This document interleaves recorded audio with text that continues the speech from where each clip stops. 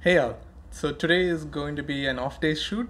I'll be going to a client's location where I will build a PC. Well, I'm not building the PC, but I'll make him build the PC and I'll give him the directions. So let's grab my phone, turn off the lab monitor, and hopefully everything goes well at his place. It's going to be totally unplanned. I'm hoping the shoot is going to be pretty smooth. So I've prepared all my gear. It's all in my camera bag, my backpack, and of course I need shoes, purse and keys of my car.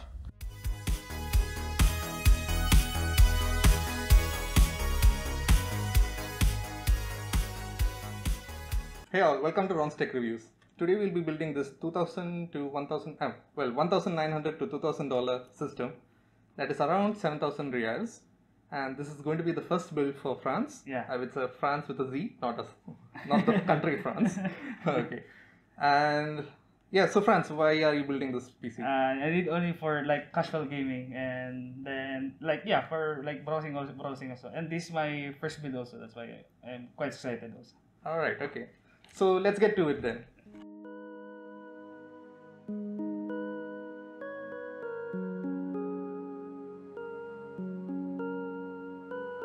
So now we will open the motherboard and we'll just do a BIOS update to make sure that it's compatible with the 5000 series CPUs. And now let's take the PSU.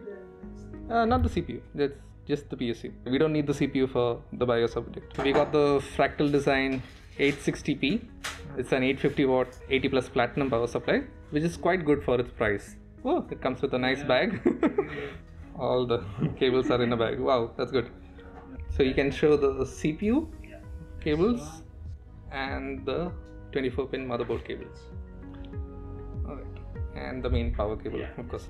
So these both are for the CPU, the 24-pin now. So let's do the BIOS flashback. Insert the USB into the BIOS flashback port. Yeah, it's okay. And then you can power it on. Power the PSU. Press the BIOS flashback button for 3 seconds. Now you can see it's blinking. So when it stopped blinking, the BIOS flashback is finished. If you haven't seen my video on BIOS flashback, you can check it out. I'll put the link in the description below or on the pop-up on the top right corner. So now let's insert the CPU, which is the Ryzen 5 5600X. This is a 6-core 12-thread CPU, which is more than enough for any gaming. Hold it on the sides only, and then you'll see a dot on the die. Yeah, on the dot, and there's a marking on the motherboard. Yeah, so you just put them together. Yeah, that's it. Good. Now just pull down the lever. No problem. You can just use how much of it. And that's it. So that's the CPU installed. So next we have is the Corsair RGB Vengence RGB SL, the new version of the Vengence series. This is the 4x8 GB kit, and this is the 3600 kit with CL18 timings. Make sure you open the pin. Yeah, open, click that, and then check the notch on the one. Check the notch. Yeah, align the notch to the RAM and push it in.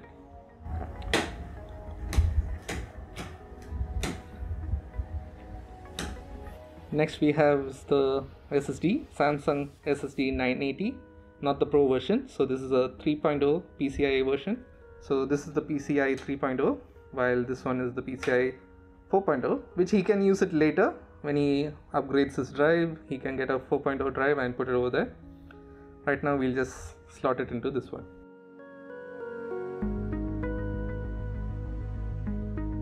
Take the M.2 screw, you'll get it in the motherboard packaging itself. You need to take one standoff and one screw. First let's place the standoff to the third one. Now you'll take the SSD, and then you can use the screw to tighten it. Now you have to remove the plastic protection that's on the pad, thermal pad. So now we will do a dry run. We will check everything is booting. For that we will use the standard CPU fan that came with the box. You get this fan with the 5600X, but you don't get in the other models of the Ryzen 5000 series. Let's remove the brackets on the motherboard.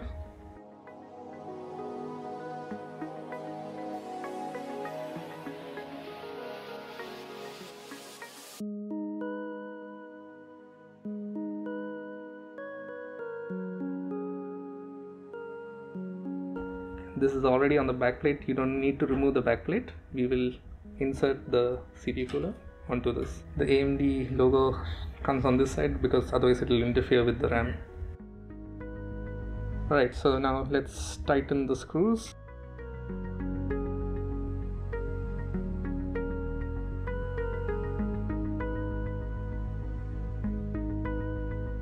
Final tightening on the, oh yeah, it's tight.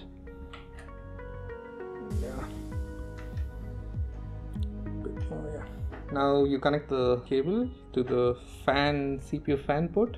This is the PWM 4-pin, and that's it. Lastly, before we do the boot, we have to connect the GPU. We have the Zotac Nvidia RTX 360, and this is the white version, the amp white.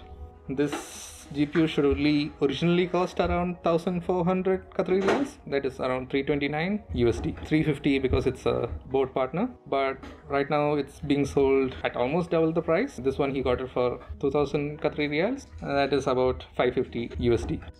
Oh, it's a nice looking card. Only thing, this is the only white in the case. Yeah. It's gonna stand out. So the GPU will slot into the PCI 4 slot in the B550 motherboard. You have to remove the protection. There's a protection on that, yeah. So now we can just insert it. First you have to open, to push it down. Yeah, and once open. Okay, wait, you just push it over the edge, sorry. Yeah, now it locked. Okay, now let's connect the power cable.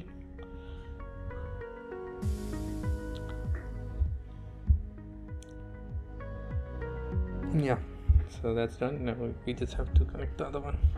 Zotac has the power slots a bit too recessed, makes it hard to reach. Alright, yeah, now it's done.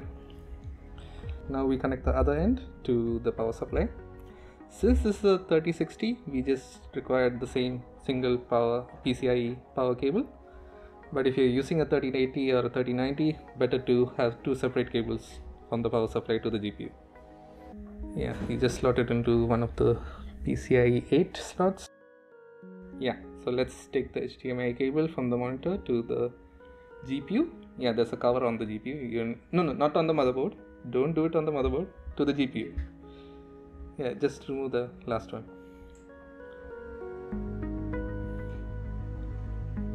Push it in. Yeah, that's it. So let's try booting it for the first time. And then we see the motherboard is turned on. Hopefully it will boot without issues. There is an orange light, red light, white, it's checking, it's cycling, and green. And there's a signal, I think. Yes! So we have the Mi 34-inch ultra-wide gaming monitor, which is 1440p, still boot cycling, and voila, it booted. We have the Corsair, what is this keyboard again? K55 Pro? K55 Pro, the new version. Anyway, right? Yeah, just any USB port. Yeah. Okay, press F1. And it boots into the BIOS. And yes, we have everything. We have the Ryzen 5 5600X 6-core processor at 3700 MHz. 32 GB of memory. It's currently running at 2133 MHz because it's the XMP or the DOCP profile is not activated. But we don't want to do that right now. We will do that after we finish the build and complete the system, install Windows and everything is finished, and then we will activate the DOCP profile. So for now, the GPU, the CPU, the RAM, all of it is being detected and all is going well. This RAM is Corsair's new RAM, the Corsair Vengence RGB SL, the low profile version. This is not in the qualified vendor list of the motherboard because it's brand new. I think they didn't update it yet, but as you can see, it's working perfectly.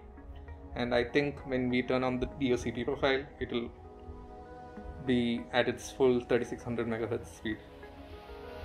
So now that we saw everything is working perfectly, now we'll remove this stock AMD cooler and we will be inserting the NZXT Kraken X63 RGB AIO. And now we will clean off the paste. Spray the alcohol onto the wipes. Now just rub it. Now that we have removed the AMD's standard stock CPU cooler, we will be using this AIO from NZXT, the Kraken X63 RGB. So it comes with the RGB fans, so that's one advantage. Unboxing the cooler, we find the rad and the AIO pump, cables, the AM4 mount, screws for the radiator and the fans, the RGB fans, 140mm each, and no manual but a QR code for the manual. Let's try the QR code. Oops, it's not there. NZXT, good job. Now we have to search manually for the manual. So after finding the instructions manually, we found out, okay, we need to use this standoffs first. 1 minute, show that one, Franze. Okay, yeah, this one for the AM4, and yeah, 3 are put. Now Franze will put the last one.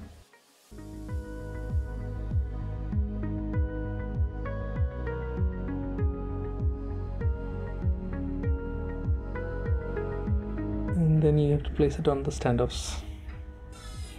Yep.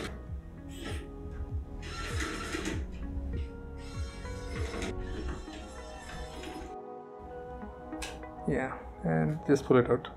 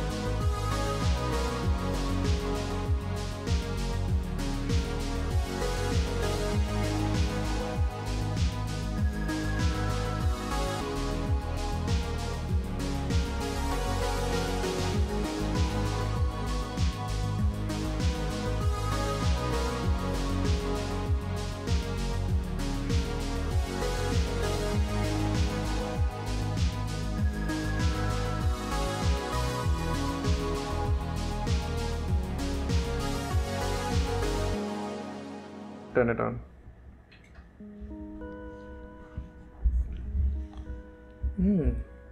It's all white lighting on the NZXT fans and the strip, and on the PC it loads into the BIOS. Success! Okay, so now we will continue installing Windows. For a legit Windows key, visit vip/scdkeys.com, click on the notifications tab and to see and copy the discount code, and also get the direct link to the Windows Pro product page. Once there, put it into your cart, enter the discount code and complete your order.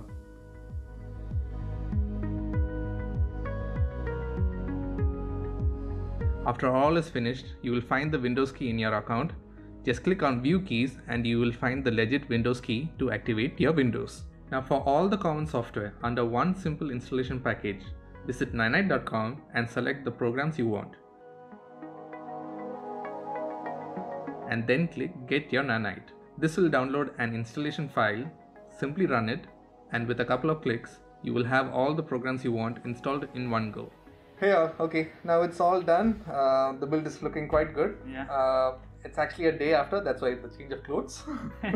How do you like the, you have played some games on it, and how do you like it? Yeah, I play some games like CSGO and Dota. Yeah, it's nice, but aiming to play Cyberpunk or other games also. Alright. And it's nice build. You like the build? Yeah, thank you for Philips. Ronnie. Sorry. So yeah, Franz is happy with this build. I am also happy that it went well. We had some issues with the build. Not issues as such. We had some hiccups, meaning the fan connections. We needed to have some brainstorming session to find out NZXT's fan connector cables, and finally it's sorted out, and it took some time, but it's done. Yeah. So right now everything is installed. Windows is all installed, games are installed. I've shown you how to install most of the software you require using Nanite. So you go to nanite.com and you can download all the software. The Windows key you can get it from scdkeys.com, and it's pretty cheap. It's only, how much it costs you? Cost me $14 after discount. I think. Yeah, $14 out of it. Yeah. It's always on discount. Yeah. So you'll always find it on discount, and it's around $10 to $14. If you're lucky, you'll get it on $10. Otherwise, it's around $14 to $15. Yeah, really good price. Yeah. So it's all done. Windows Pro, it's all installed, and the build is looking quite good. And I will show you some B-roll footage of the build. We'll also do the peel of the glass.